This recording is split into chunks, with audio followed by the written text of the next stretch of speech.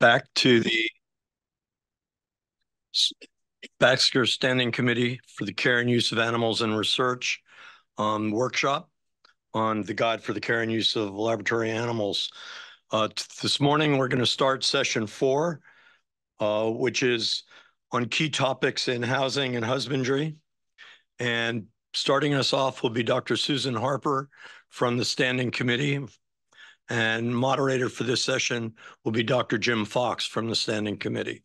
So with that, I'd like to welcome everybody. And Susan, you can take it away. Thank you for that. It's my pleasure to introduce session 4, which focuses on some of the key topics relevant to the housing and husbandry of animals. During our listening sessions, this proved to be a complex topic that provided extensive feedback, and I'm excited to hear from our 4 very distinguished panelists who are going to address some of the specific areas that motivated the most interest and comments. Issues related to animal, next slide, please. Issues related to animal care, environment, and housing, as found in Chapter 3 of the current guide, stimulated a lot of discussion in all of the listening sessions. Every group seemed to have opinions on this topic. However, as you'd expect, the sessions that involve the veterinary professional society seem to generate the most discussion, and that's probably because these are the individuals who represent the front line in terms of coming up with solutions to address unique preferences and requirements for the growing list of species that are encountered in science.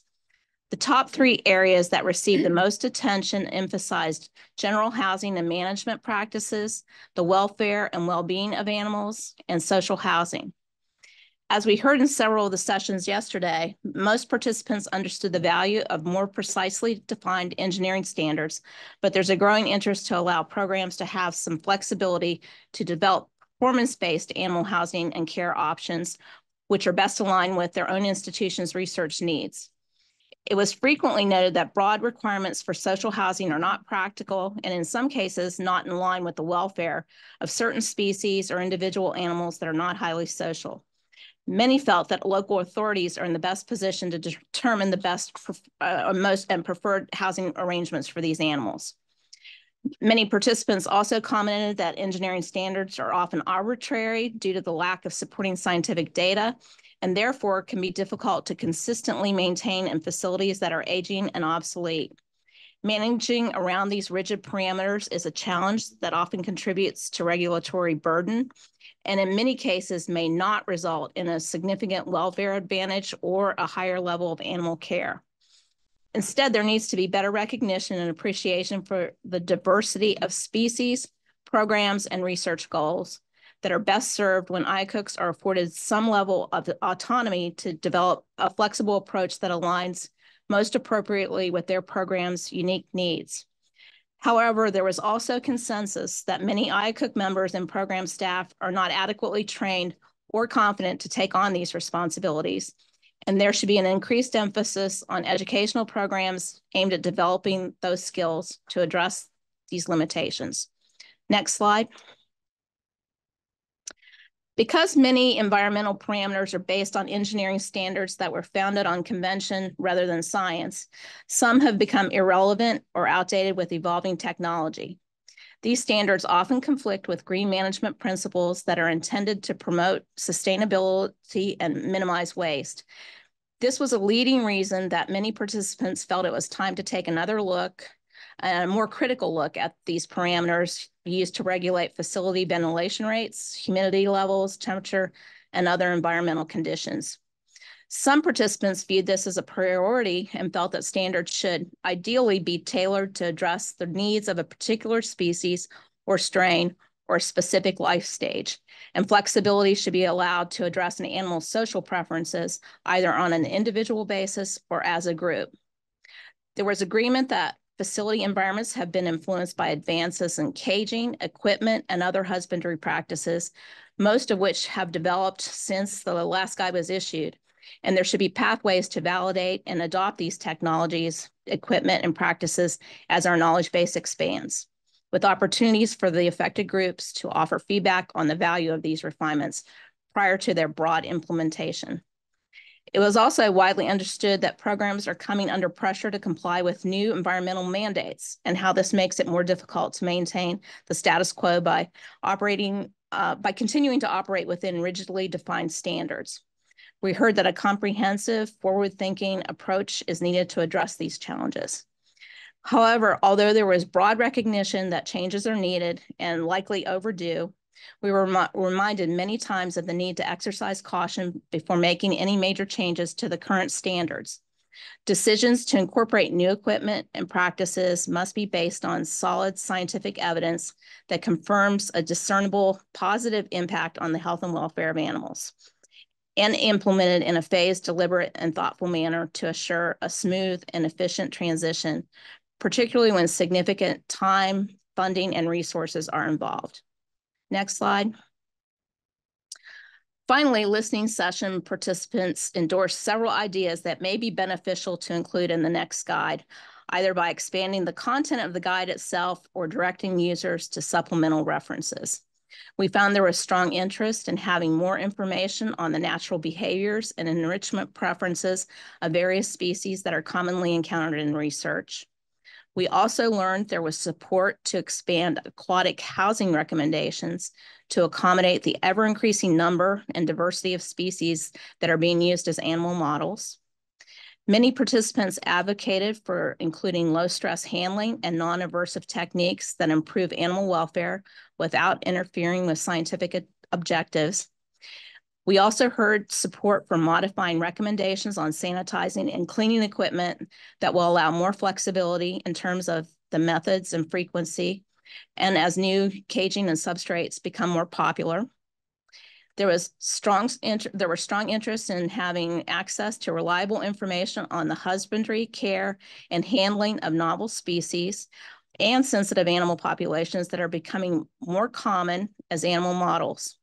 Although participants debated whether the guide should be expanded to include this information or whether it should direct users to external references developed by vetted subject matter experts. And there is also growing support to have more guidance available either in the guide or through alternate sources on how to safely transport animals. And so with that, it's now time to hear from our first speaker, Dr. Brianna Gaskill, and I'll let her introduce herself.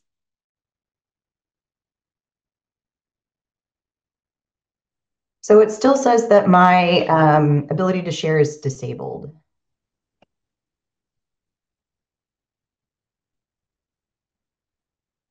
Oh, there we go. Great.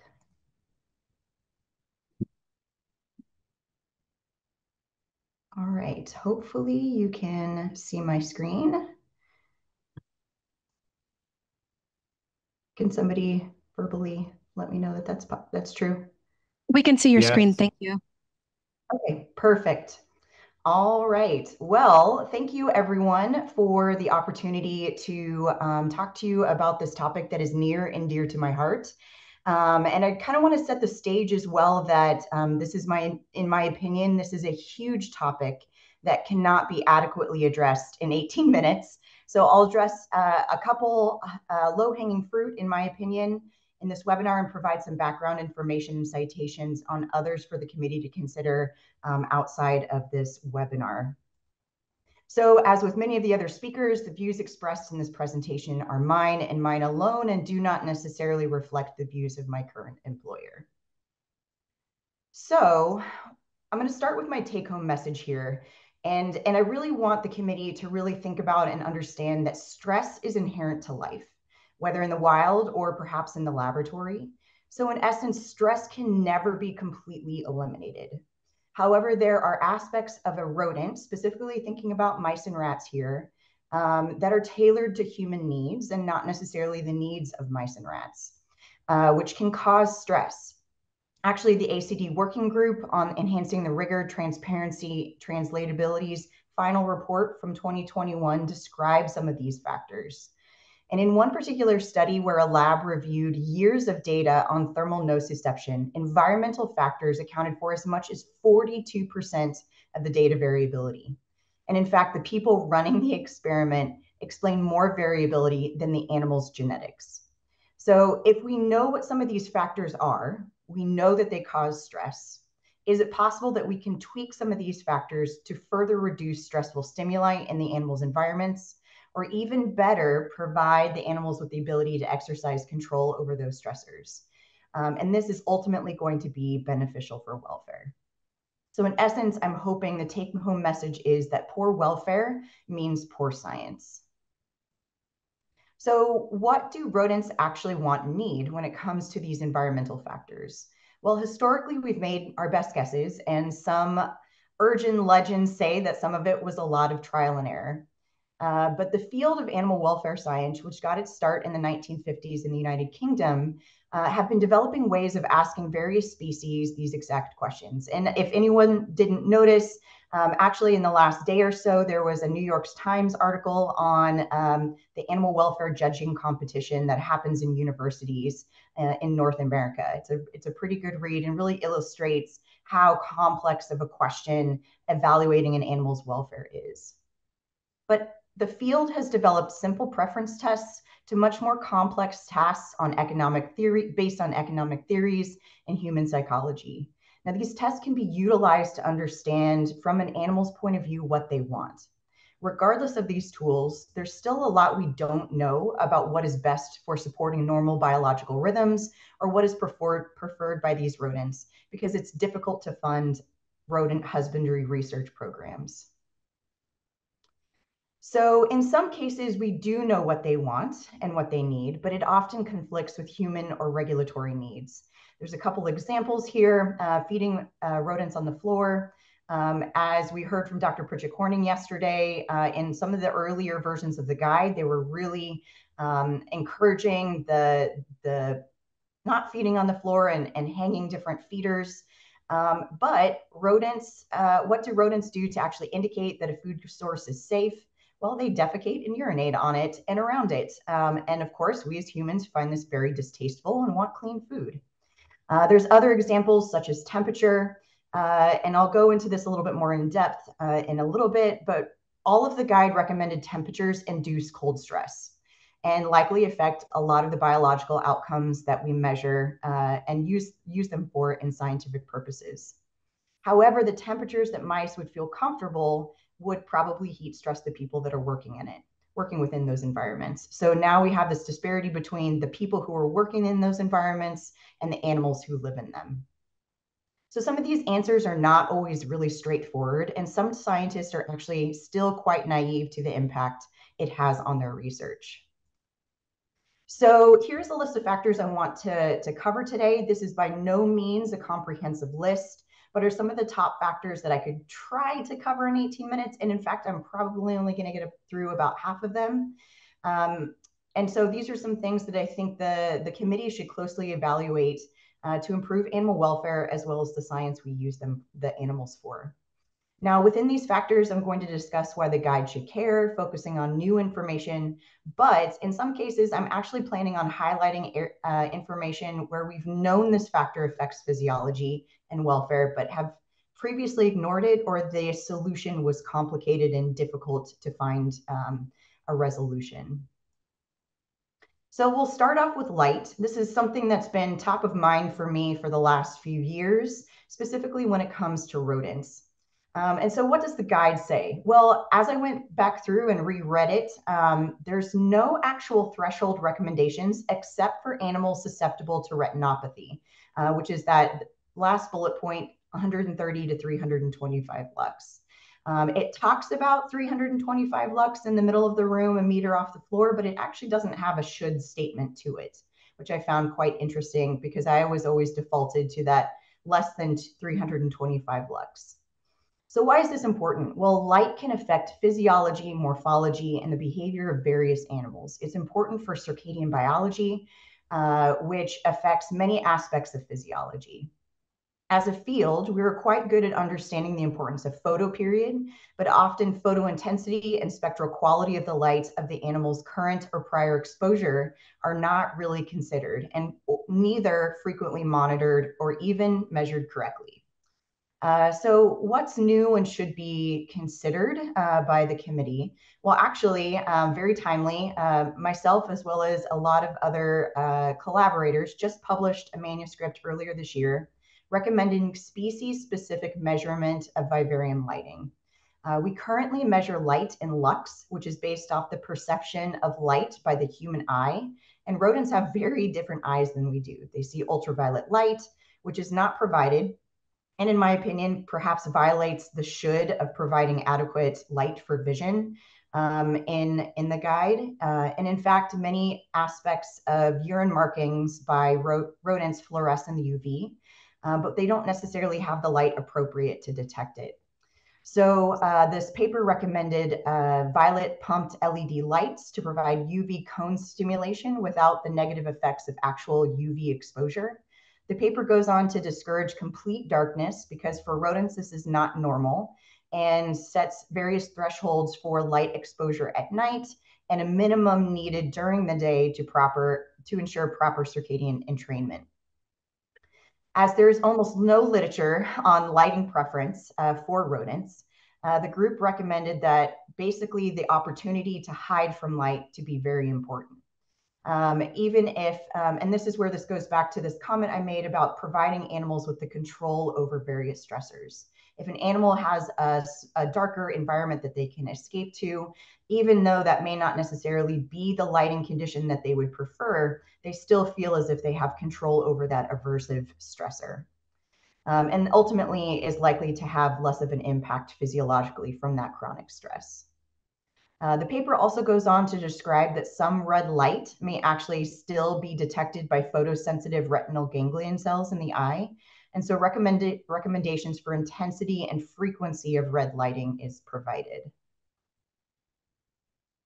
Moving on to the next topic, temperature. I probably could take an entire day to go over this topic. For those of you who know me, this is kind of my area of, or my soapbox I could definitely get on.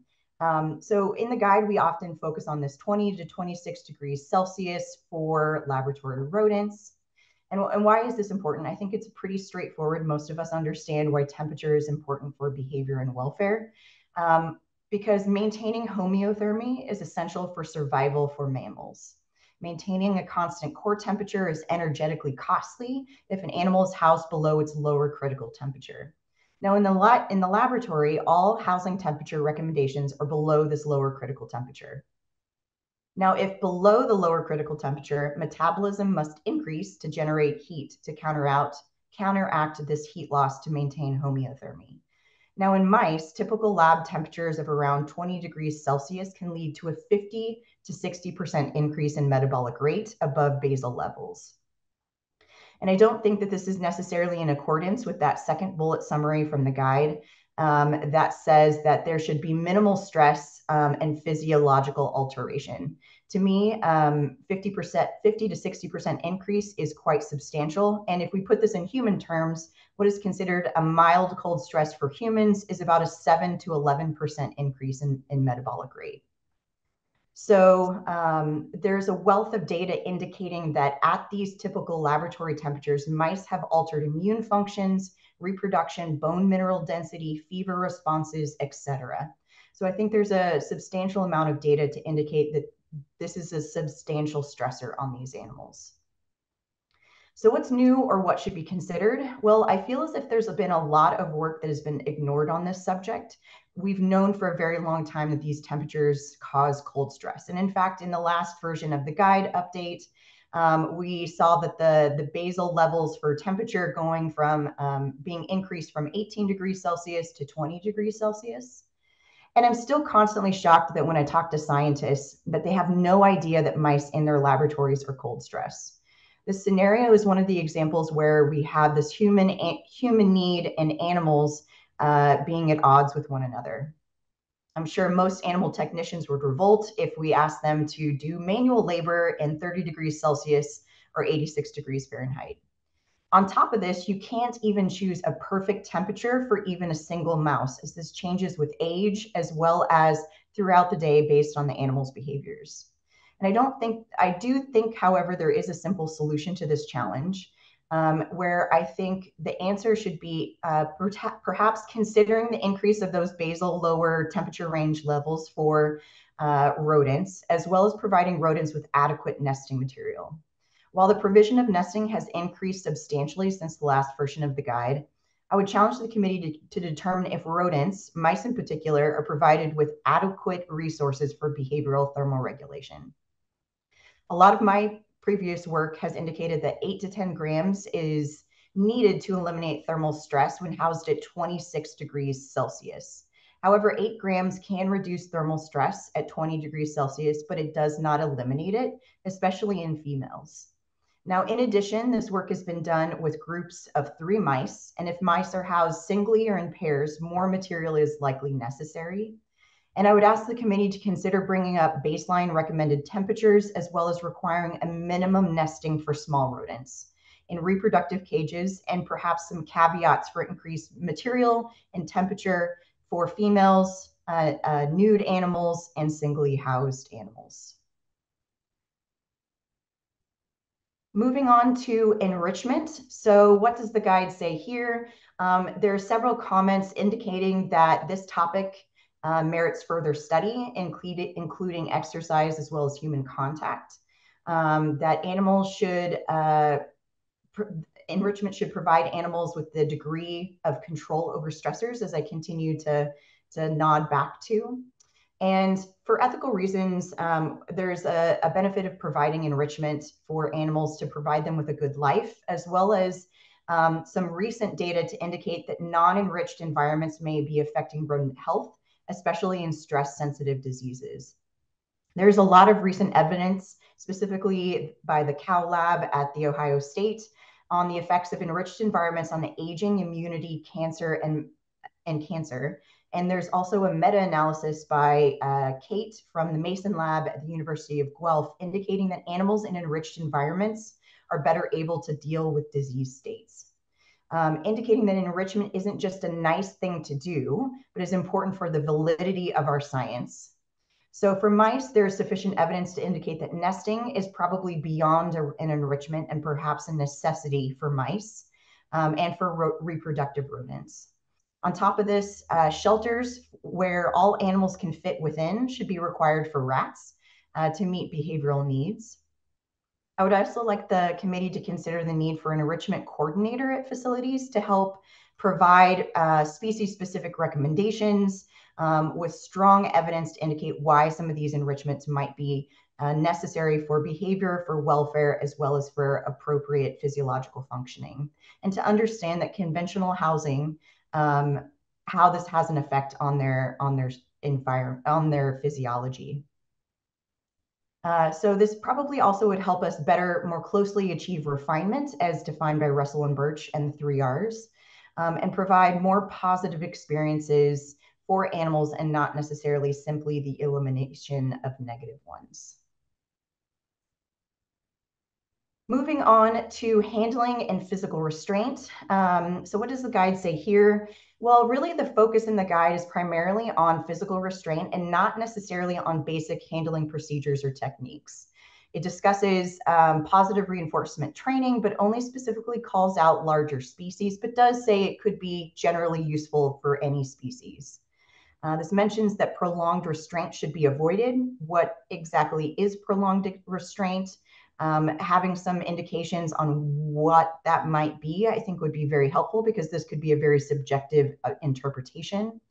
However, in the preface, the authors actually describe the following topic as an area for further investigation, and specifically calling out human contact as one of those areas. So why is this important? Well, I think the impact of basic handling stress is undervalued and ignored. I love the story about Hans Selye, the father of stress physiology, and how he discovered the HPA axis because he did a horrible job restraining and handling his rats. So really, stress has the potential to affect most aspects of physiology, induces fear and anxiety, which is not, in my opinion, in line with the intent of the 3 Rs. So what's new or should be considered in this particular area? Well, I believe there are some topics within restraint that should be considered based on our understanding of how stressful this can be and how easily it can be avoided if animals are trained. But how do we know if they are trained? And what do we do, or what does it look like if those animals don't necessarily meet the training criteria? Well, positive reinforcement training shows amazing results in terms of welfare and has the potential to improve data variability. While not much is published on positive reinforcement training in rodents, but the work being done by the RISE Institute in Sweden really illustrates how differently our animals behave when trained and habituated to human-animal interactions. And this implication for welfare benefits on a daily basis are actually quite astounding. While restraint only accounts for, yes. You have about a minute and a half. I just wanted to let you know. Yep, that's great.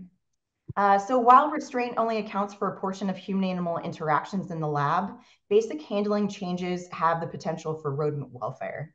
And the obvious area of research to be considered in this category has to do with refined handling, so tunnel or cupping, and the opportunities to provide positive handling experiences with rats via tickling or playful handling. There's a wealth of literature that has been accumulated by the 3RC as well as the NC3Rs to provide a weight of evidence that refined handling in mice affects welfare and scientific outcomes. Similarly, a strong body of evidence from neuroscience supports the benefits of interacting with rats in species-specific and positive ways. So how can the guide encourage movement away from negative experiences to support neutral or even positive ones, as was the intent by Russell and Birch by instilling the framework of the 3Rs? So I would like the committee to consider the importance of simple handling has on welfare and the study outcomes and encourage the use of the methods mentioned. Lastly, exploring the importance of habituation acclimation for rodent study when handling is involved. So while I have tons of other topics to talk about, such as noise and vibration, social needs, the impacts of bedding material, ultimately that's all I have time for today. And really, hopefully I can get across the fact that stress is inherent, but there are ways that we can potentially tweak these, providing animals with control of these stressors to reduce the physiological impact, and that good welfare does indeed mean good science. And with that, I am finished.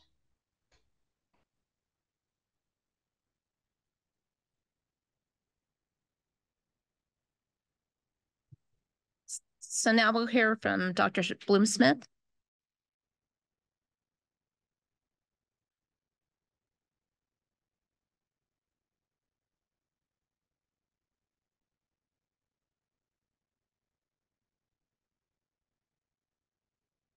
Do you have my slides to begin? Thank you. I'm Molly Bloom-Smith from the Emory National Primate Research Center, and I'm real happy to be here today to talk to you about refinements in non-human primate housing and husbandry. Next slide, please.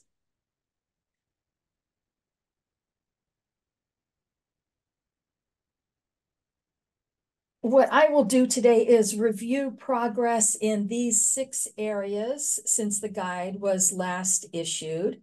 And there's been a huge amount of scientific work done in this area. And as much as possible, I'm going to rely on that science to make some recommendations or suggestions for what should be considered as the guide is revised. And in a few cases, I'll rely on popular practice. Next. So social housing in non-human primates, there's always been a large body of literature, and this has been added to in recent years. There's a consistent finding that compatible social housing improves behavior, reduces stress that animals experience, can improve their clinical health. Single housing and nursery rearing, on the other hand, are major risk factors for the development of behavioral problems in non-human primates. And single housing has even been labeled as a psychosocial stressor. So our consensus is still that social housing is the foundation to support non-human primate welfare. And the vast majority of non-human primates in U.S. research facilities are socially housed. They're being socially housed in quarantine when they have experimental appliances, within some infectious disease research studies, and even when controlled diets are a requirement for studies. I also want to point out that there are some experimental interventive studies being done with non-human primates who are group housed, and I've listed a few examples here. Next. So social living might be very important to the quality of biomedical science that's going on with non-human primates. It can improve the repeatability, the reproducibility, and its external validity. Here, I'm showing a couple of examples of these types of findings within SIV research. And these investigators believe that social housing enhances the translation of their work to humans who are, after all, socially housed, and that this can improve the quality of their science by reducing variability, probably through reducing stress that the animals experience. Next. So these are my points for consideration in the next version of the guide. Encouraging intermittent social housing or any type of social housing when full contact's not possible. Group housing research subjects rather than pairing them when that is possible. And I think there needs to be more attention given to the social compatibility issue. We know that monkeys are going to have conflict. This is natural. It will occur, and it will occur repeatedly. Aggression, even in some cases, aggression with wounding, does not necessarily mean the animals should be separated, but they have this ability to reconcile and to maintain these long-term bonds. So I think we need more attention on this issue. We should avoid nursery rearing when it is not required for research or for clinical care. And infants should remain with dams until they become behaviorally independent. Next. On to environmental enrichment, where there have also been a large number of publications. Through studying lots of different types of enrichment, we see that we can increase coping in our animals by promoting a variety of species-typical behaviors. There's been recently some use of technology, computer tablets, communication systems, and these are being evaluated. And I do think there's tremendous potential there to improve welfare by offering challenging situations for animals, problem-solving situations, etc. In practice, since the guide was last revised, there has been great advancement in the amount of enrichment that's being provided, the diversity of types of enrichment, and how often it's given. And as far as I know, enrichment is provided in all types of studies. Next. So my suggestion for the next version of the guide is that we encourage using enrichment methods that stimulate problem solving, learning, and choice. Next. Non-human primate training, and I'm referring to training the animals here. I'll be talking mostly about positive reinforcement training, or PRT. Our literature recently has confirmed the feasibility of gaining cooperation with a wide variety of behaviors that are needed for animals held in research facilities. And there's a huge scope of procedures that have been accomplished with either entirely positive reinforcement methods or mostly positive reinforcement methods. And I've listed some of those here. Next. But in addition to just being able to train animals to do certain things, there's a lot of other value in PRT. It can be used to treat abnormal behavior, desensitization methods, reduce fear. The field of applied behavior analysis is now getting involved here. We're using these techniques to treat specific behavioral problems with great success. PRT can have positive impacts on welfare, measured by physiological measures, looking at stress, and it provides this positive, kind of interesting interaction with humans that are around these animals. PRT can increase the efficiency of husbandry and research procedures, being able to do things faster. And it may improve the ease of conducting biomedical science and the quality of the science. So if animals are cooperating with daily injections, this makes it easier to complete the work. If, as in one lab, PRT was able to vastly reduce the amount of restraint that was being required by the studies, the researchers believe will improve the validity of that work. And they have shown that it has reduced stress as a confound in their studies. Next. So I would suggest that we consider requiring preparation of non-human primates with PRT and desensitization for those who are on studies that are going to be involved in prolonged or frequent restraint. and that this training go on until they have adapted, and I've offered here a definition of that adaptation. Consider preparing non-human primates using PRT and desensitization on studies with experimental procedures that are going to involve some discomfort. Behavioral experts should be evaluating training plans for research procedures in the IACUC review process. And I want to say that I think there is tremendous potential here to improve animal welfare through these methods. It will also require additional human resources. We need expert animal trainers and increased staffing among all groups who will conduct procedures with non-human primates. Next. Non-human primate housing, and I'll spend more time on this issue because it is of great interest right now. This was described in a talk yesterday, and also was determined by a survey that I have mentioned here. There's consensus that empirical information should guide these changes, and there's a lot of interest. I know I'm a part of a small group that's starting a consortium on this topic so we can work together. Recent research on cages and enclosure size have shown when we have very large increases, stereotyped behaviors can be eliminated or at least reduced. This is true across several species. Doubling the vertical space had that kind of impact. Doubling standard cage did buffer the development of abnormal behaviors over time in a study and reduced the expression of some abnormal behaviors. Animals have preferences for areas that are high in their enclosures, no surprise. And one investigator concluded that the least amount of abnormal behavior is associated with the largest, most complex and enriched housing that they studied. Next.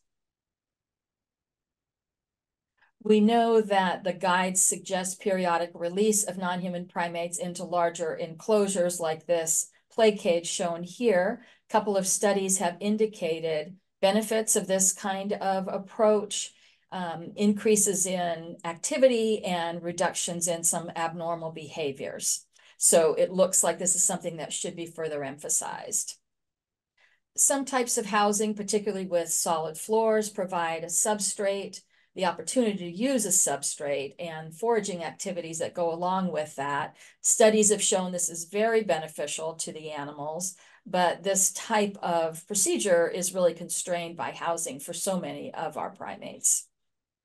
And in the survey that I mentioned, experts reported that the most important housing enhancements they would like to see for non-human primates were giving the animals the ability to climb, swing, jump, and retreat vertically.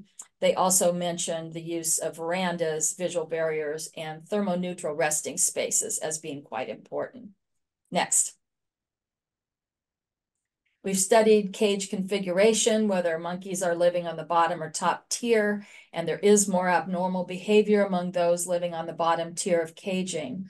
Modern housing, sort of two-story living, does avoid this restriction to a bottom tier. Outdoor housing reduces abnormal behavior, very strong findings here.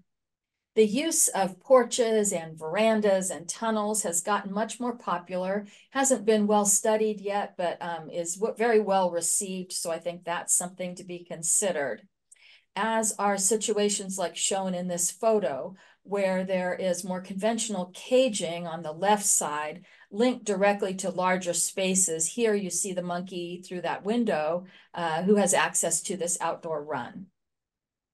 Next.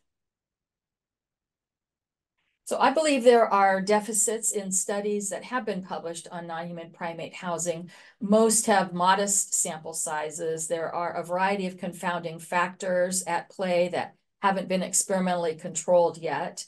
There are some conflicting findings, and most of the studies don't include some of the measures we'd like to see, measures of animal health, their affective state, maybe physiological measures of stress. So in my opinion, the definitive studies have not yet been published, and we really need these. Next. This is an example of performance standards that one facility developed as they were designing new housing. And I think this is a great example of what we want our new housing to be able to support. The animals should be able to interact with conspecifics. They should be able to hide from one another, forage for food, and get physical exercise. So I think this is an important document. Next. These are some topics that I believe we could learn more about with our existing housing. And this would all be informative for the next version of the guide. We could compare standard caging in different configurations. When facilities have types of novel housing, they could evaluate that. And this is going on all over the country.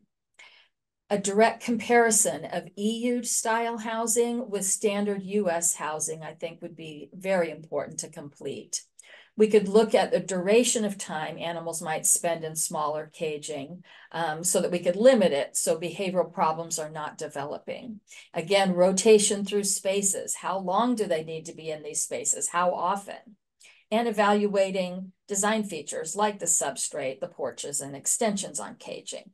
Next. So considerations for the guide here. Existing research does not support a numeric or engineering type standard for housing requirements. Instead, I think we need to be working toward functionally appropriate non-human primate environments. And these likely will require more space, more vertical space, and rotation through larger spaces. We should encourage outdoor housing to reduce behavioral problems and encourage enclosures with floors that allow substrate and foraging opportunities. Next. I want to talk about behavioral assessment now, observation of behaviors to identify problems. This is being widely performed now, much more so than when the guide was last revised. Although they vary across facilities in terms of how often these observations are done, the training that people have received, and the complexity of their systems. Behavioral records are now sometimes communicated as non-human primates transfer between facilities. And some places are using behavioral profiles as screening tools for study assignment. I think our community is moving toward more comprehensive tools to measure welfare, those that include behavior, health, features of the environment, research procedures, and the animal's affect. Next. As we are developing these more comprehensive systems, the issue of accumulated lifetime experience is with us. Non-human primates live a long time, so they have that capacity to experience many negative things as well as many positive things. And we don't yet know if these have sustained impacts on welfare. And this is the crux of the construct of cumulative experience. There are some related constructs and approaches: quality of life, allostatic load, using biomeasures to assess stress burden over an animal's lifetime. So I don't think there's consensus yet on the value of these various systems or even whether cumulative experience occurs. But if it does, we wonder if it would compromise the value of our animals as research models. This could be really important in research reuse decisions and humane endpoints. So there are a modest number of papers here, but their value is, I think, very high. Next. So what could be considered in the guide here: processes for behavioral assessment, monitoring schedules, how treatment is done for behavioral problems, how it's evaluated. I believe that should be a requirement. Social housing and behavioral information being shared as animals transfer between facilities, and something about these comprehensive long-term assessments of welfare over individuals' lifetimes. Next. Now there are many more experts in behavior in our programs. You can see here in larger programs with over 100 animals, many directors of behavioral management held PhDs or master's degrees. The American Society of Primatology suggests titles and roles for these experts: a scientific title and then a daily implementation type of title. And the ASP also describes the need for experts to serve on IACUCs. Next. Behavioral specialists should be incorporated somehow into the IACUC process, I believe. And those specialists could be referenced throughout the guide where they are not in the past. Next.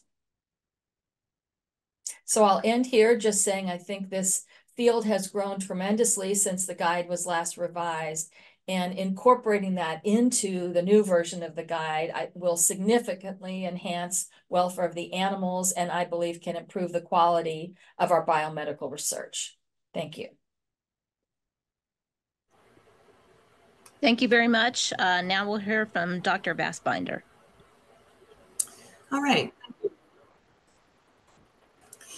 Thank you very much. I wanted to talk about our institutional approach to using behavioral performance standards for establishing a global program at GSK. Next slide. This is a slide just acknowledging our commitment to 3 R's and then our animal welfare statements. Next slide. Okay, so in 2005, we had several sites, including the US, UK, EU, China, and there were differences in housing strategies for all the animals. Specifically, dogs and monkeys were called attention to with concern that there wasn't a sense of well-being for all the animals at different sites, and that there needed to be some attention to how we were housing animals. And so the initial effort went to establishing housing paradigms that were consistent. And we wanted to base these on performance standards. In this picture, you can see I've been asked to speak about our dog housing, and I know more about that because I led that team. But Lavon Meunier was my partner in crime, and these are the cages that were developed for our non-human primates, which have a central connecting area for vertical space and a bumped out veranda where you'll find the animal. Many of times you'll find the animals there. That's where they like to hang out and watch everybody else in the room. So we created a team. It was a team of people across our global programs to consider housing for dogs. And if you own dogs, you'll relate to these comments, that we set priorities for our housing. And we tried to keep it somewhat simple, but the priority was that we wanted social housing because dogs are social. We wanted to encourage good visibility for the animals. There's plenty of pictures with dogs on top of dog houses and on hills. I think that that pack dogs spend a lot of time monitoring the environment. We wanted an appropriate size. And so this was probably the stickiest part of this project because there's a lot of differences in dog housing paradigms. We had dogs in 1/1 stack caging. We had dogs in runs. We had dogs in the UK that were under the requirements of the UK law that had fairly sizable runs. And then the EU directive has its own advice for the size. So we convened a group of behaviorists to confirm, and they were from both the US and the UK, to confirm what would be deemed as an appropriate size for a cage. And the performance standard that we came up with was that the animal was able to change gait within the cage. We also prioritized soft sleeping surfaces and social contact with humans, which is very important. Okay, next slide. So the pictures that you see are pictures of our dog housing that we created. They are on, first of all, so I'll start with the door. If you look on the door, there's horizontal bars. Horizontal bars really advocate best visibility because the vertical bars actually create a visual block for the animals. Also, you can see that the end panel is a plexiglass panel rather than stainless steel, which allows the dogs to see through the caging. Next slide. Here you see dogs so there is a bumped out section of the cage, and the animals spend a lot of time in that bumped out section because they can actually see all the way down the hallway in the room. And you can also see that we group house dogs, usually, about, between 3 and 5 dogs. If you get more than that, there can be skirmishes. And so it's a little easier to manage if you have groups of about 5. Next slide. These are pictures within the cage. So in the back of the cage was a raised surface for lying, and the blue is a bed. Some of the beds we put soft surfaces on, like a fleece. Others of the dogs used these as chew toys and did not take advantage of the soft surface. And then you can see the ability to see through those cages and down between the animals within their cages. Next slide. One of my favorite aspects of this caging is the ability to have improved social interaction with humans. This is what I call a Dutch door or a half door. And it allows us to interact with the animals without having to open the door and have all the animals come out. It allows to give medicines in the time that you don't want, you just want to single out one animal. And it's a great way for just a short-term interaction with the dogs. Okay, next slide. This is a picture of our EU housing for dogs. It's not that different. A major difference between Europe and the US is that the dog floor substrate is required to be solid, and that was decided in a workshop that occurred in Germany in the late 1990s, early 2000s, where it was agreed that they would use solid housing for the dogs. The reason we used raised housing is because of the weight of some of the panels. It allowed us to spray down the kennels when the dogs were out of them, and to clean them without having to move the dogs. We'd move the dogs, but it was really for the ease of cleaning and this style of the room that we had with the drains. These dogs will, when they clean these dogs, they'll use a broom and a dustpan, and then they're mopped out. And so you can see some similarities, that there's the horizontal bars. You have to be careful with horizontal bars. Some dogs can climb them. And then in the back, that's their bed. And we had a camera system set up and confirmed that the dogs all sleep in that bed. Okay, next slide.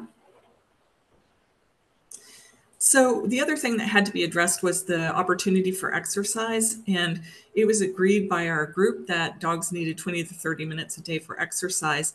And one of the things that really struck me was once I was visiting a facility where there were dogs that were allowed to exercise in a room that was about 10 by 10. And it did give them a break from the pen that they were in, but it didn't allow them to exhibit behaviors that would be normal for a dog. All the people on this team had their own dogs. And so, we had our own observations of what happens when a dog exercises. And you all probably have the same observations that, you let your dog out, they run for about, 10 or 15 minutes for young dogs, and maybe don't run at all if they're older dogs. And then they settle down and start exploring. And so, trying to provide space that was like that for the animals. It was desirable to have them exercise in groups, and it was required that staff were with them at all times. We did do some observations where staff weren't present, and we found that the dogs moved a lot more when staff were present and were more interactive and active. If you left the older dogs in for long periods of time, they would just lay down and sleep in that space. One other thing that we did find useful was providing toys and things for dogs to interact with. And we all know that that's something that benefits a dog. Okay, next slide. So this was our room that we were able to create for exercise. They got exercise once a day, 20 to 30 minutes. It was 28 feet by 16 feet, and we wanted to provide some complexity for the animals. Next slide. These are pictures of dogs interacting in that space, doing what they do. And you can see that they do interact with the structures that are put in there. Next slide. And they do use and carry around the toys that are in there. And you can tell that this dog is responding to the person who's taking a picture. So they are very interactive with the staff. And, the staff would sit on the floor and work with them. So next slide.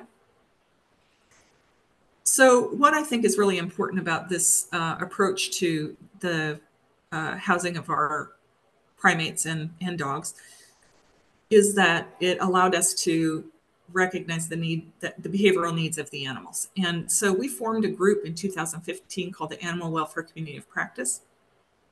It's a global group, so having members from all of our sites, and especially people that are interested in this kind of thing, to share recommended practices, things they found that worked and things that didn't, and maintain a connection across our GSK systems. We have a science-based approach to our animal welfare initiatives. And what we were asked to do is to create behavioral performance standards to help assess the animal welfare and look at how we can manage our behavior programs. And the team was made up of people who were really interested in this topic. Next slide. So the objectives of the behavioral performance standards were to identify the most important behaviors that we wanted to encourage and to identify behaviors we wanted to discourage. And we did this by doing extensive literature reviews, and not just in animals housed in research environments, but also the basic behaviors and natural behaviors of animals in the wild, as well as if companion animals were appropriate. And for dogs, that was true.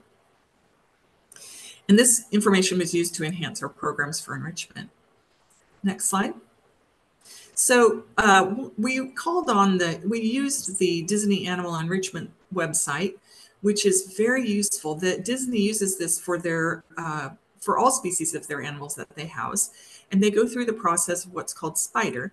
It is setting goals, planning, implementing goals, and then documenting it and reevaluating it. So documenting it would be, taking behavioral measurements and looking at how useful the aspects they wanted to emphasize in the environment were, and then reevaluate. So it's a constant process of reevaluating.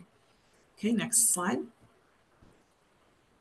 So what we did was we used the information we had gathered on natural behavior, species appropriate behavior, and what we had collected from experts. And, some of it was knowledge experts, not just data.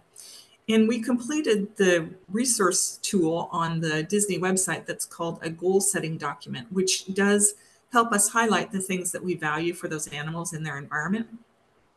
And we started with mice, rats, rabbits, mini pigs, macaques, and dogs. And we wrote these as must, or should be able to, or will or may benefit with regard to the behaviors. Next slide.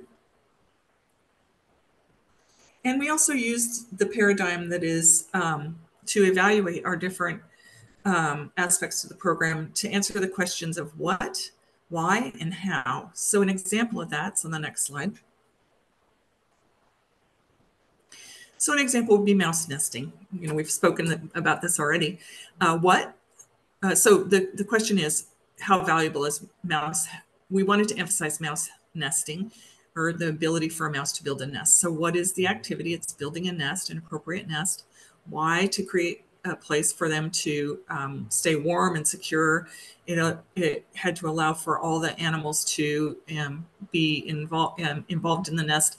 And it addressed the highly motivating behavior of nest building for mice. And then how did we do this? We used different tissues and nestlet materials, and considered the aspects of how mice like to build nests with various coarseness of structure and different materials for their nest building. Next slide. So our dog behavioral performance standards added to what we already had included in our caging, which was that dogs should be housed in compatible groups. They should have regular human contact. They should be able to exercise and play. They should be able to hide and get away from other animals, which is really an important aspect to the caging paradigm. They should be able to exhibit coping behaviors.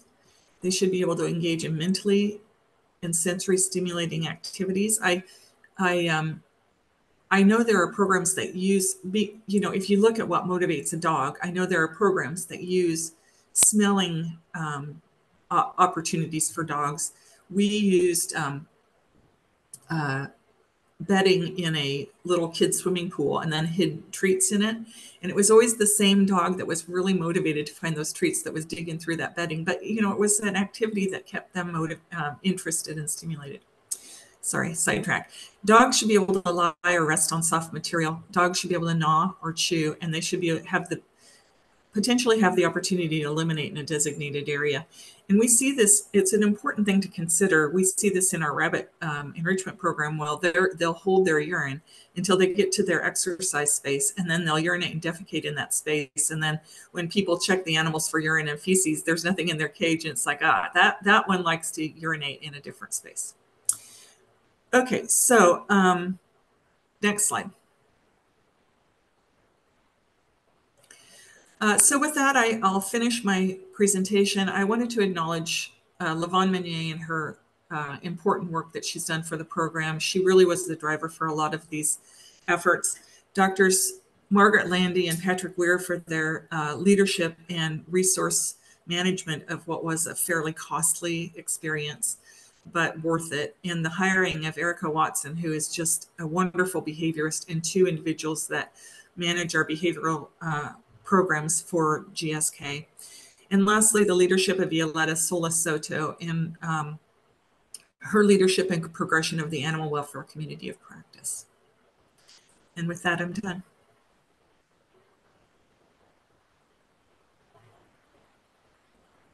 Thank you so much. Now we'll hear from Dr. Malbrew. Okay. Good morning, everyone. I'm Ralph Malbrew, the director and attending veterinarian at the University of Virginia. And I've been tasked with talking a little bit on some suggestions and considerations for aquatics, specifically non-zebrafish, which you can imagine is a huge task and something I probably won't be able to cover all in these 18 minutes, but hopefully to at least spark some conversation and some things to consider. Next slide, please. So I think the biggest thing in the theme that you'll hear me kind of echo throughout about my presentation is there's a lot. There's a lot of aquatic species, and I think the diversity and the uniqueness is something that is very interesting, but also needs to be celebrated and kept in mind as we come up with recommendations, new regulations, and so forth. And it's across the globe. And so not all these species could be fit into a box. And I think we have to be very careful we make these considerations of comparing them to other commonly used laboratory animals such as mice and rodents, which I think we all know historically we maybe have done that and has put several institutions, researchers, you name it, kind of in difficult spots to be able to follow through on some of these recommendations. So I think this is just a few examples of things that we have had here at UVA, prior places that I've worked. And I think you can see that every one of these requires some different life support system, some different water quality, different feeding, different housing setup. And so all that has to be taken into consideration as we try our best to make very broad, right, as much as we can, useful recommendations and considerations and some of these updates. So again, that'll be the theme here. Is I can't emphasize that enough. And I think a lot of folks and colleagues who work with aquatic species beyond the zebrafish will share the same sentiment. Next slide, please. So again, here is just a few of the things that we have here as UVA, just to kind of have just a small example of what the diversity can take place. But I think another thing to keep in mind is, so we're kind of unique as well. In several institutions have field stations. And some of these are on the coast. And I think a lot of times people think about birds, you think about reptiles, but fish are also and other aquatic species, some semi-aquatic species typically are caught at these. So I think also not forgetting about field stations and our role in that and recommendations as it pertains to, are they coming back to the institution? Are they going to be just at that field station kind of off main campus? And what are the thoughts there, I think is also really important. So just one thing to highlight. Next slide, please. Now, I had the pleasure of being a part of some survey kind of task force through ZHA, which is the Zebrafish Husbandry Association this past year. which was really targeted looking at more the aquatic technicians role. What type of species are they working with? Obviously, zebrafish was kind of at the forefront, but we were really interested and want to use this as an opportunity to kind of get an understanding of across the globe, since this is an international organization, what are people working with? What is the educational background? But again, it was kind of designed to help us get some insight on systems to be able to come up with some recommendations and at least start that conversation, report out. So I wanted to share some of this with this group because we thought it might be helpful. So next slide, please. And as you can imagine, when you think about non-zebrafish, what are those other aquatics that folks are working with their institutions? Obviously, xenophis, tropicalis, and laevis are kind of second in command.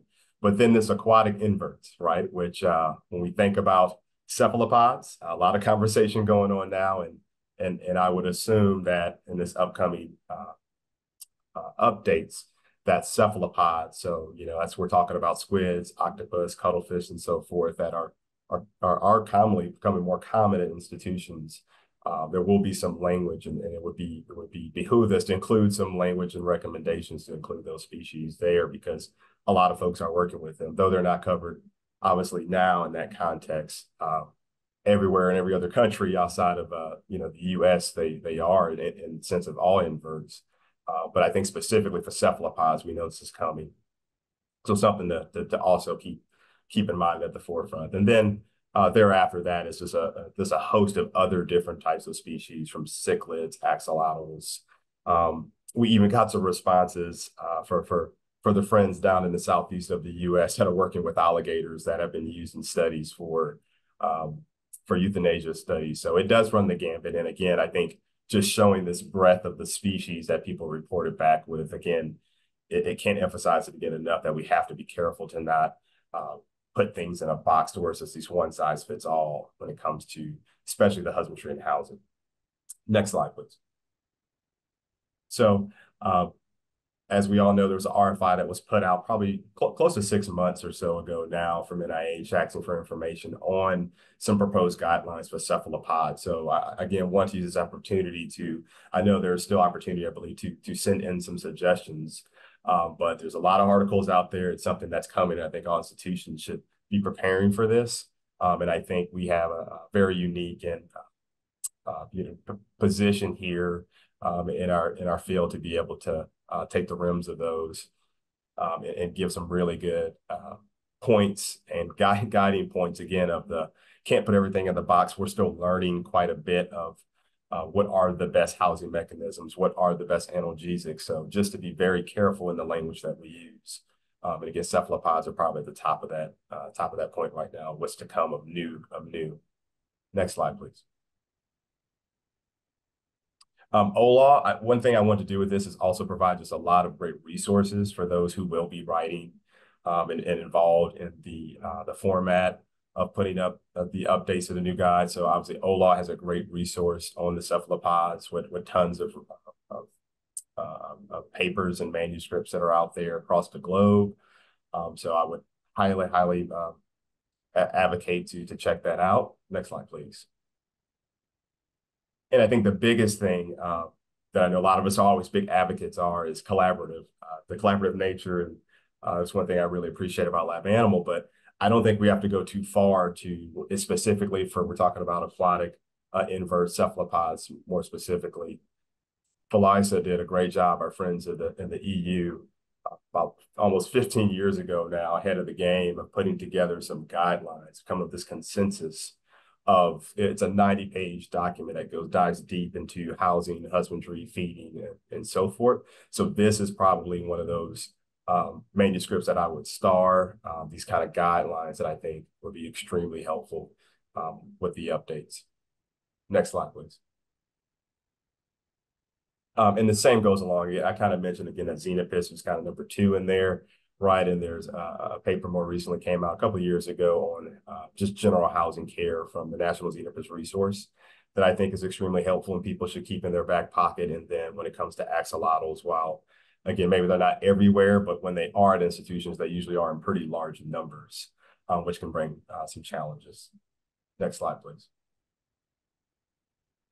One other thing to just make aware for the group, I know a lot of you are probably aware of this, something that's in the motions. And I think when it comes to aquatics and being able to, as fluid as it is, as we find, it's almost like every week some new paper comes out about best feeding practices for a lot of these different species, or if it's best housing or best water quality techniques or so forth. I think continue to have platforms where we can share information publicly in a safe manner is going to be the key. And so obviously this federal demonstration partnership is something that is on the cusp of hopefully being released soon. That'll, I think, when it comes to aquatic species and a lot of these kind of unique non-rodent species, is going to be extremely helpful for institutions to safely share policies, SOPs, and so forth, and definitely IACUCs.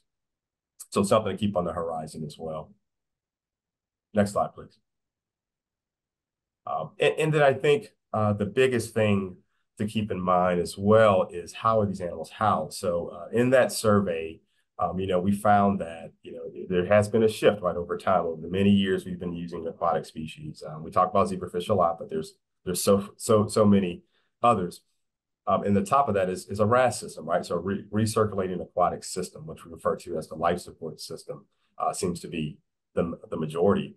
But I think we also asked a lot of questions about the management practices. So who provides the care when we talk about the training for these animals? Is it the lab, which at a lot of institutions is the case? It's not the lab animal corps, so to speak. Or is it a shared kind of management where it's kind of both, and who's paying for that? So I think some guidance on. I think we've realized that obviously PI managed labs can work well, but I think there's a huge shift where you're seeing laboratory animal, the core groups take over the daily practice is similar to a lot of our commonly used species as mice, non-human primates, and I think we see the level of welfare and the increase of publications and research advancements of science that happens when researchers can kind of take a step back, get their hands out of the rotifer bucket, as we joke and say, and really focus on the hard science.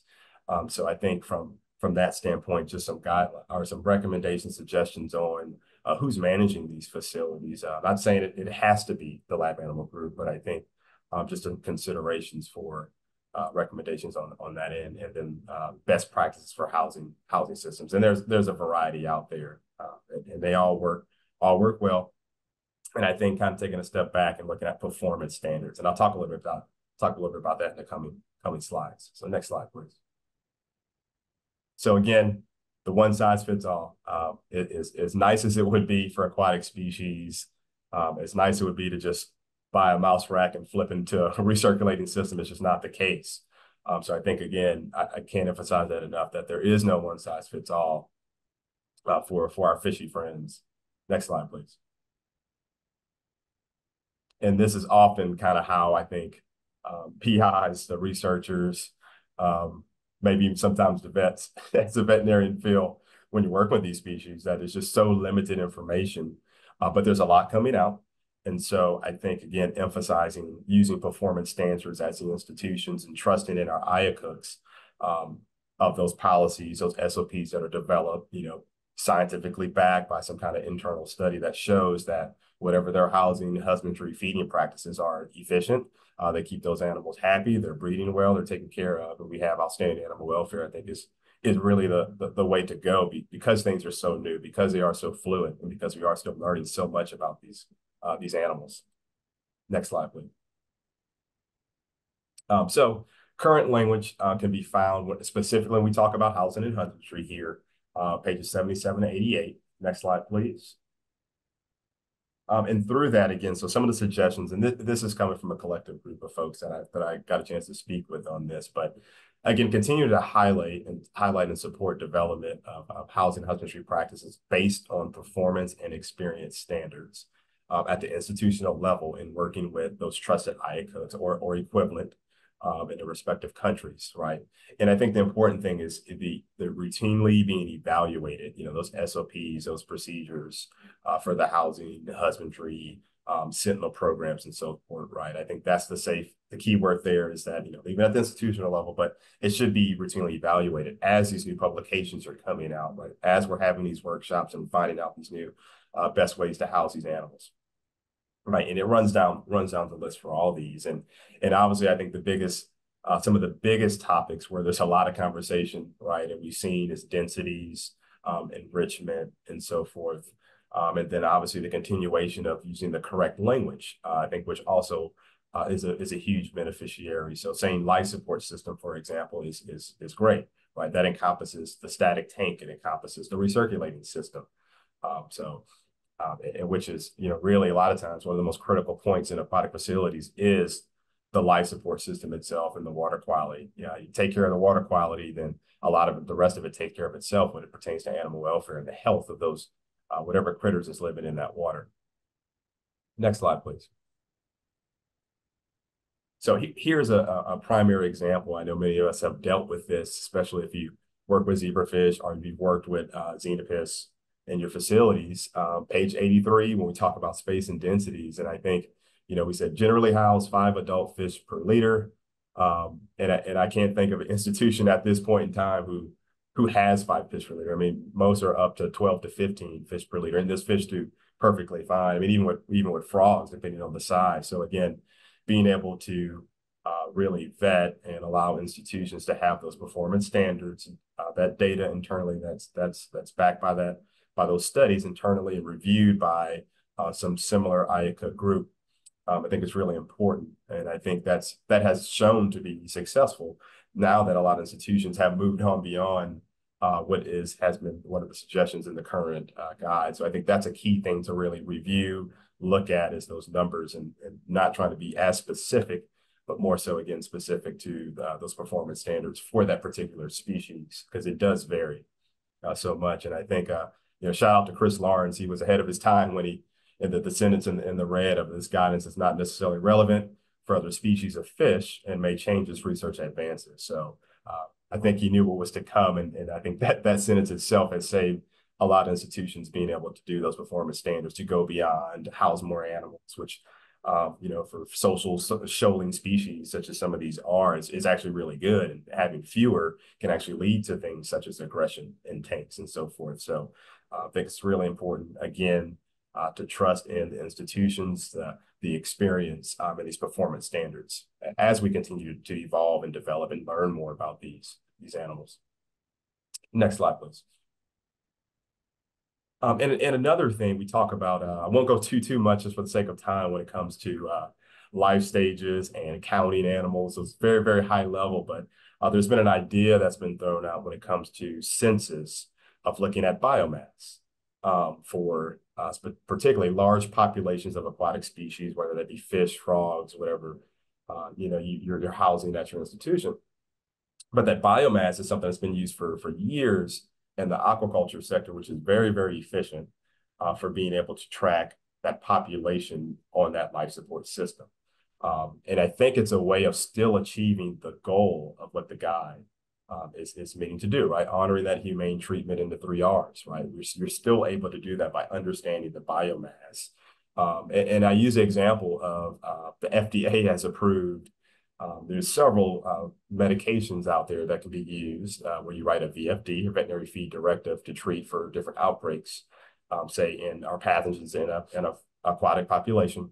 And one of the things they ask for is biomass. So this is that number, that percentage, is something that has been heavily vetted as a figure that is very beneficial and critical and key to being able to identify the number of animals in a life support system or a population to effectively treat them. So it must be good for something when you're trying to talk about the overall health of these animals, because it can be extremely difficult, being fully transparent as pertains to taking a census when it comes to large aquatic, where there's heavy breeding, egg laying, polycultures, you name it, in a system. So just something that has been in some conversations, I think should potentially be mentioned as some mechanisms of acceptable means of understanding the population of your aquatic species in that system. And I linked a couple of papers here. There's some really, really cool kind of non-invasive ways where you don't have to take fish out and measure them or get weights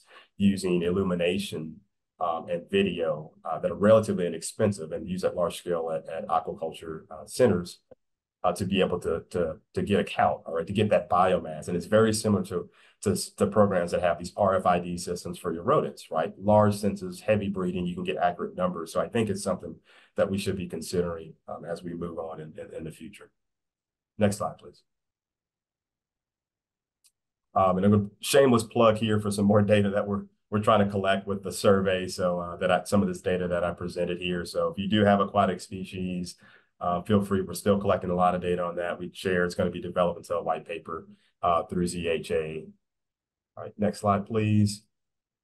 And because there's so many aquatic species out there, I think I listed over 80 plus references that might help this committee and the working group put together for it, specifically non-zebrafish aquatic species, and a lot of them are the cephalopods, which I know is to come. So hopefully this is helpful and continues the conversation of how to continue to advocate for these animals and make sure they're included and we do things the right way. Next slide, please. I believe that is it. There's my contact if there's any questions or comments. And thank you for the time and for all the work in organizing this. It's been fantastic. All right, that was, thank you for the speakers this morning and very enlightening information. So we have 3 questions from the participants this morning, and let me, if I may, read them, and then we can ask the individual speakers, depending on the question, who is the most appropriate to answer the given question. So, do you think that low stress care, good enrichment, including nesting and housing minimum, can make up for the basic noises, thermal, people, vibration, are adapted to less stressed? And that would be our colleague from Novartis, Dr. Caskill. Do you want to answer that question, please? Sure. And I'm probably going to answer that question with, it depends. In some of the examples they gave, nesting helps eliminate thermal stress. It provides a darker environment. It provides an opportunity for thigmotaxis to feel enclosed. So I think it really depends on what those stressors are and how that allows them to control them. And so I think in many ways, nesting material, like I said, for mice in particular, and maybe for reproductive animals, is probably a necessity and not necessarily something that we say is enriching their environment, but helping them to adapt to the conditions we're housing them in. But ultimately, I think it comes down to how much control are we giving them over what these stressors are. And that's when kind of talking about human interaction, providing habituation, acclimation, training can be so substantial in reducing those stressors and allowing them to predict what's going to happen and reducing that stress. So I think it depends in what those stressors are and what we're providing them with opportunities to control them. So yes and maybe. Thank you. I could also ask that similar question for the primate user in terms of noise, stress, vibration. Obviously can become quite noisy in a non-human primate setting. So Dr. Bloomsmith, did you have comments on the question, not necessarily nesting in materials, but others that can minimize stress in that environment? Well, you mentioned noise and vibration, and there's been little to no research on how those external factors might affect the welfare of non-human primates, although many working with them feel like noise in particular could be a stressor. And some of the noise that they might be exposed to having to do with, say, cleaning procedures and other standardized procedures that are going on there is a little bit of thought that signaling to animals might be a useful way of signaling when, for example, your room is about to be cleaned versus those around you, when the animals may be a little disturbed hearing that the cleaning is about to happen, but signaling so that they would, essentially know now's our turn. So there are some interesting thoughts out there, but I think we're pretty far from knowing how those particular variables would affect non-human primate welfare. Thank you. So the next question is, it's known that temperature differences between actual room temperature and the well-nested microenvironment for mice, or is the microenvironment temperature just too variable to identify an actual direct relationship? Again, Dr. Casco. Actually, we've published on that, showing that they can substantially, if you give them enough time and enough insulation. So my comments around appropriate nesting material and amount of nesting material, it really comes down to the insulation factors, some basic physics that this comes down to. But we've documented up to 12 degrees Celsius, probably close to 32, they can get up to inside those nests if they have enough time, enough insulation. They can be quite substantially warmer than the exterior environment. And the thing that's lovely about this solution is the animals build to what they need. If they feel like they need more insulation, they'll make a more enclosed nest. And if they don't need as much, let's say we increase the temperatures, their nests naturally open up so that they can, they don't hold on to as much of that heat. So that's really the beauty there, is the animals control what they need. And how's the PI community responding to these behavioral adjustments? Dr. Casco, in terms of nesting material and access to the mice? So I think actually I've felt more of a pushback from the laboratory animal science community based on regulations that say that they have to visualize the animals. And so if they build these really beautiful complex nests and we're in there during the day when they're normally resting, we can't see them because they're in these beautiful enclosed nests. However, I've also done some additional work that illustrates that if they're sick, they will be outside of the nest. And so, or their nests open up as they don't engage in as much nesting behavior if they don't feel well. So you're more likely to visualize them. So there have been some efforts by the University of Michigan to put together some recommendations, posters around their vivarium that illustrate, look at the nest as much as look at the animal, to tell you how those animals are doing. Very good. Thank you.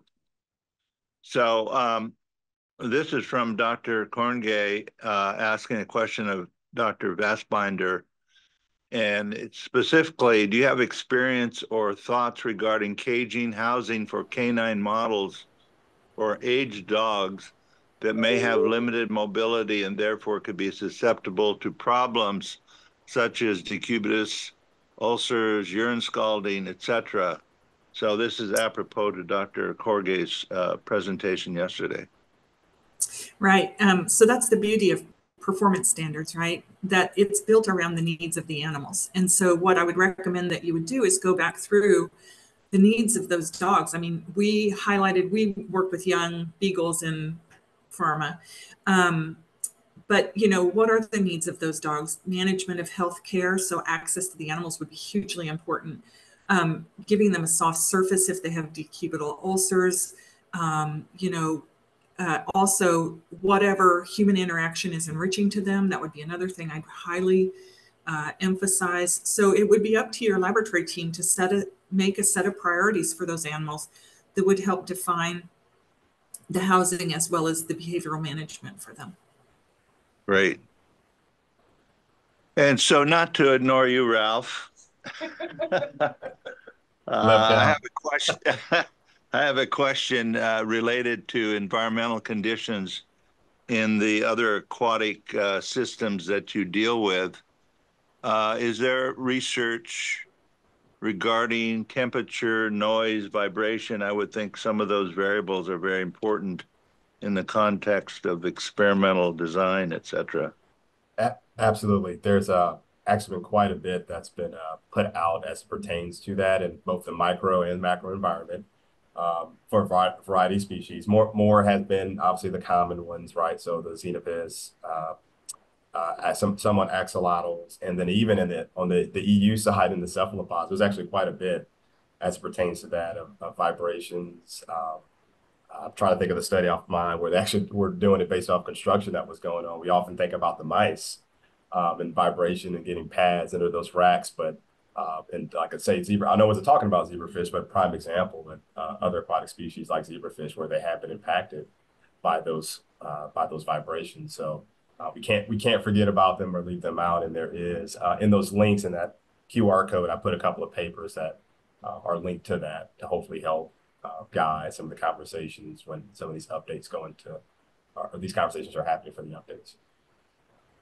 Very good. So are there questions that we have one more? Well, actually, Kim, please. yeah, so this is Elaine.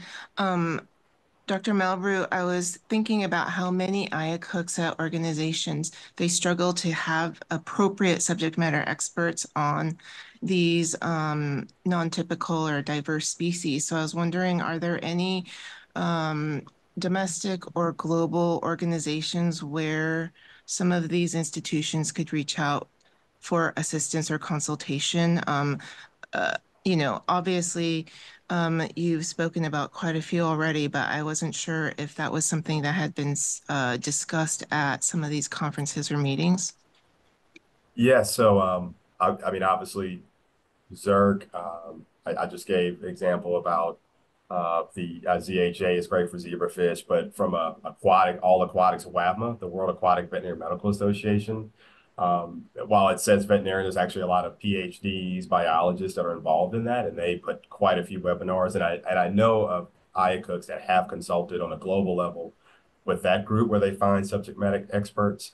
And then obviously in the States, you know, reaching out to your U.S. Fish and Wildlife Services, they always have been a great resource to connect, you know, members or whoever's reviewing that protocol or just coming in as an SME on the committee to provide another set of eyes, which I think is important if IACUCs to be honest with themselves and they get a protocol in with a species they're not comfortable with. It is important to just swallow that pride and reach out for help. But that's another group to answer your question. Obviously, ZHA. I know a lot of aquatic technicians now that are looking at also AALSO, which is more on the zoo side of things when it comes to understanding life support systems. And we found that that is actually a really good training opportunity for those type of technicians, but they have a breadth of knowledge of not necessarily veterinarians or PhDs, but those animal caregivers in those roles that really understand the husbandry side, which I think would be a good group to look at as well. All right. Thank you very much for the speakers this morning.